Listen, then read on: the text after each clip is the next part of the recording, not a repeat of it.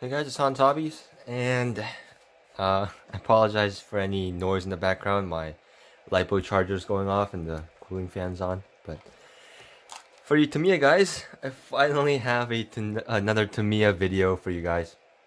A lot of you have been asking me to feature some of my Tamiyas again, and finally I have a reason to show you one of my Tamiyas. Here is my beloved Blackfoot. My lovely, lovely girlfriend got me this for my birthday. The first year we were together. So definitely a really special, special car in my collection. Also, it has this old like bullnose Ford body on it, which I think is a really cool looking truck. And it has these MCI decals and the wheels painted and stuff. So just both in its aesthetics and just the circumstances of which I acquired it, and just the overall like chassis and just look of it. It's just a truck I really like. It's definitely one of my favorite trucks, and unfortunately it is broken. If I'll plug in this battery right here,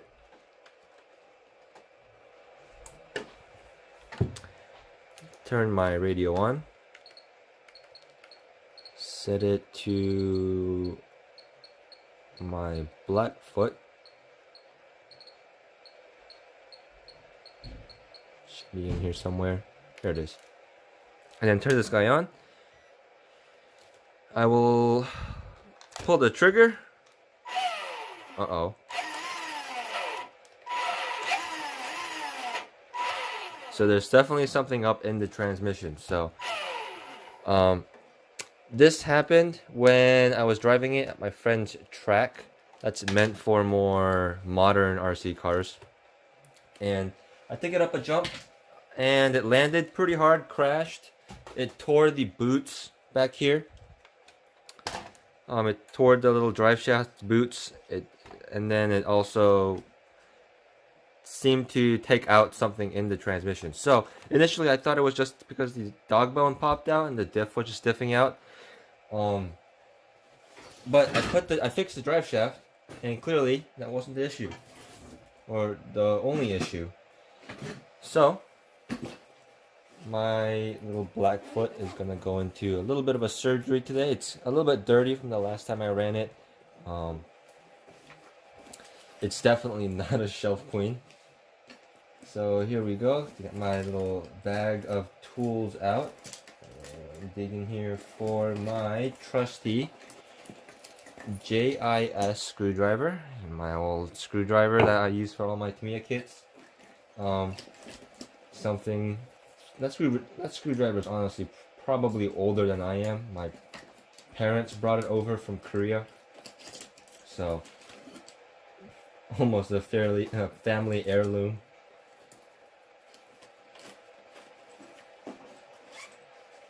And then get out my little wheel wrench, maybe a pair of pliers as well, just in case. There you go. So let's dig into this thing. I am actually going to take the body off just for a bit more ease of access. So start off by taking the wheels off. Just lower the camera over here. You can see I have my Sport Tune motor in here. The transmission does have the MIP ball diff in it, so I'm really hoping the part that's broken isn't the ball diff, because those ball diffs are pretty hard to find sometimes in stock. And they're also pretty expensive.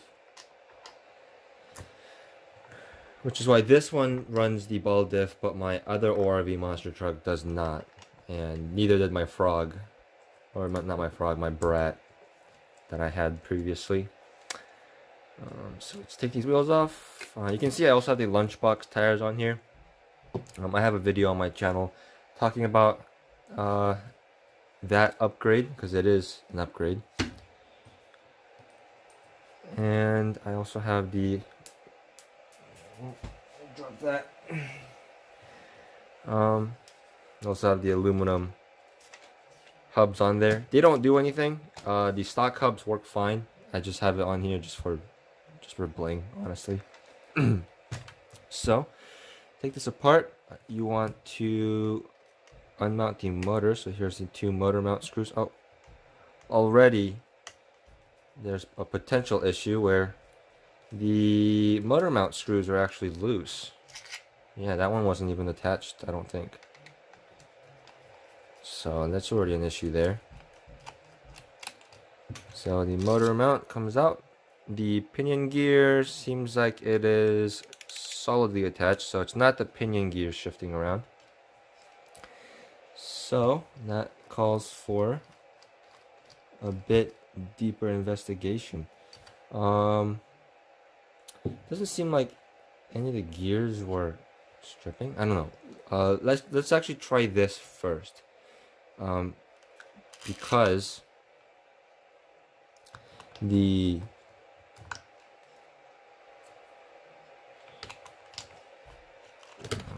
let's see, because the motor mount was loose. Let's see if this actually fixes the issue. Maybe it was just the motor that was loose and not contacting the spur gear all the way, or the diff gear all the way. Let's see if we can get this in here.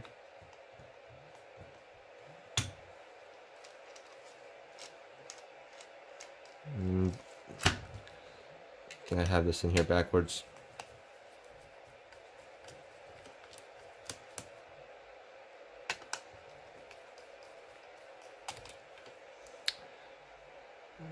This way, maybe? That way.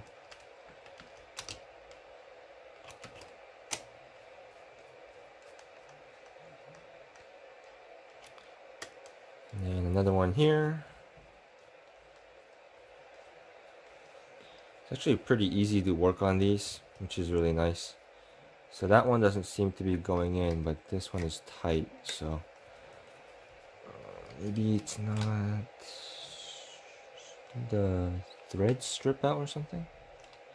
I'm gonna try putting this one in first.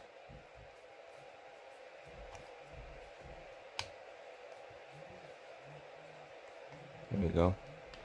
That one's threaded in, and then this one should just thread right in as well.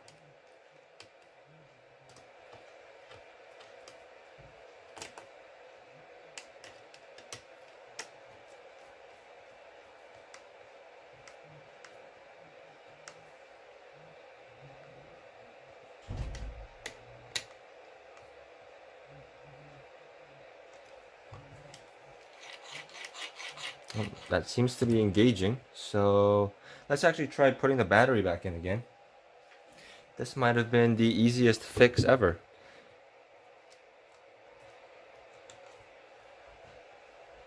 Turn the car on,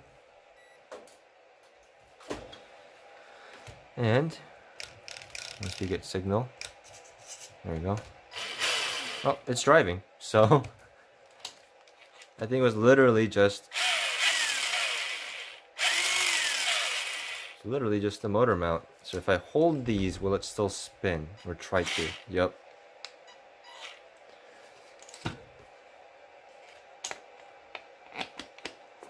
That on. See if we'll try to knock this towel off the table. Oh, there we go.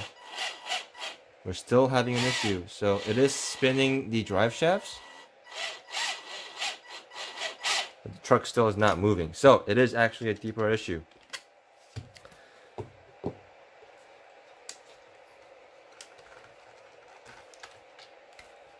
Alright, back off with the motor again.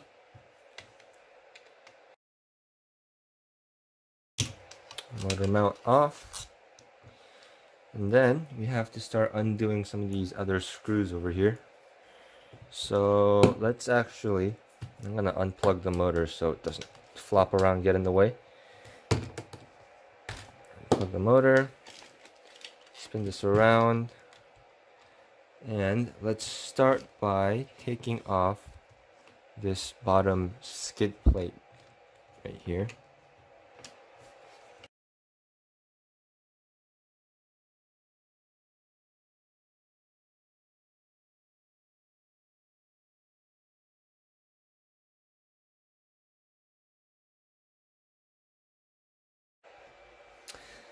So I took out all the screws in the transmission, so now it's time to actually detach the transmission from the car. And to do that, you have to take the rear suspension trailing arms off, and I probably don't have to tell the majority of you guys how to do this, because chances are, unless you bought it assembled and used, you built you built it yourself, so you already know how it goes together. That's the nice thing about kits, I think, is since you put it together, it's really not too difficult for you to figure out how to take it apart and work on it. I don't think that's appreciated that much these days. Just how much building your own kit and putting it together yourself helps in the long term, just with your overall enjoyment, I think, with your car, because you feel a bit more accomplished with it because you put it together yourself. And then when it does break, because in this hobby it will break, things will break, it's just inevitable, you actually know how it goes together, and you actually know it inside and out already. So you don't need people like me to tell you, oh, you gotta take this screw out and that screw out. But just in case there's any of you that are watching that did get it pre-assembled somehow, hopefully this helps. So taking the other bracket off for the trailing arm. It's probably not too... There we go. While we're in here though, you notice I put some weights on the transmission, the bottom of it. And that just helps, that's just to help with the, what is it? To help with... lowering the center of gravity a little bit, so it flips over a little bit less. To undo this zip tie right here. Okay. So that's off. That's the diff right there. And then I just have this one last screw. So here we have that infamous Blackfoot ORV transmission. It's just basically two stamped plates of aluminum with a plastic piece sandwiching in between them. So let's take the plate off and take all the gears out and see what is actually going on with this thing.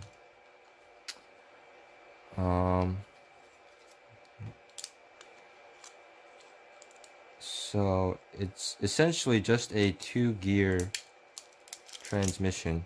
So there's parts coming off. It's literally just this spur gear and then this diff gear. So it seems like the diff is fine. It's got here and that. Yeah, it seems like the diff is fine. Yeah, the diff is working fine. The gears in it don't look like they're damaged or anything.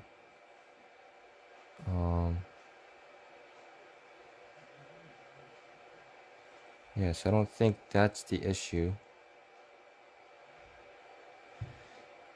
Here,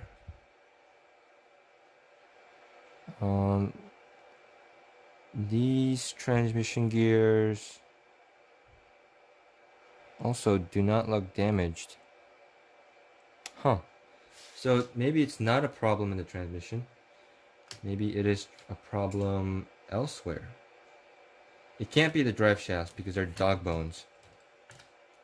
And I just replaced those. Yeah, and the dog bones are fine. So it's not those. So if it's not that, what could it be? That shaft is fine.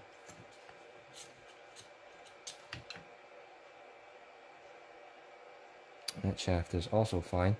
So it does not seem like it is the transmission gears, which is perplexing. I'm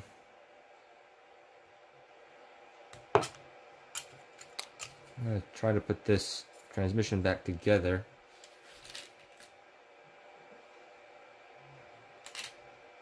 That is curious indeed. So it does look like it won't be as simple as just replacing these gears, because it's not very clear to me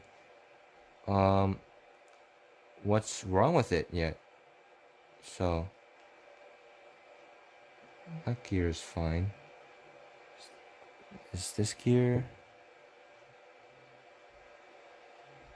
That inner gear is fine too. So yeah, it's not clear, like immediately clear to me what's wrong with it.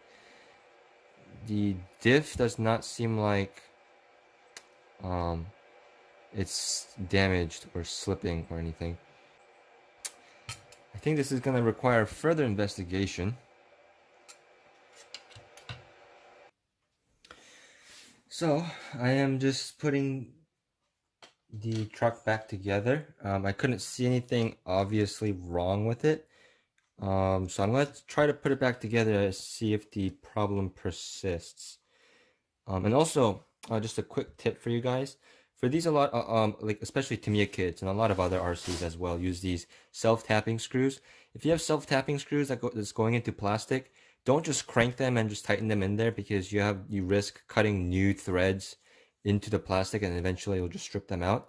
So to prevent that, you want to actually go reverse until you feel the screw drop into the existing threads.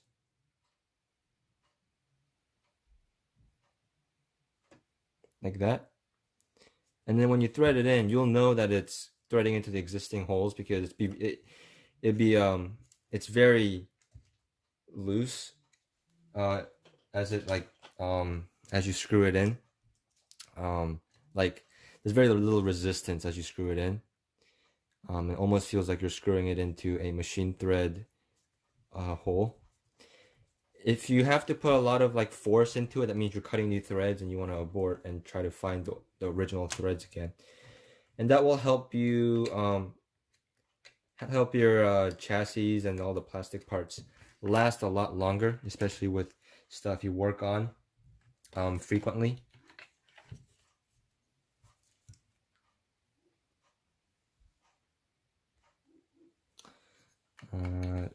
So yeah, I'm just putting all the bearings back in, all the drive shafts back in. My suspicions are that it will still have the same problem, since I didn't really change anything or fix anything. But occasionally, when you take it apart and put it back together, you release whatever gremlin was in there, and it just magically starts working again. So I'm hoping for that right now. I don't find it super likely, but I just couldn't see anything else wrong with the transmission. So this is what I'm resorting to at the moment.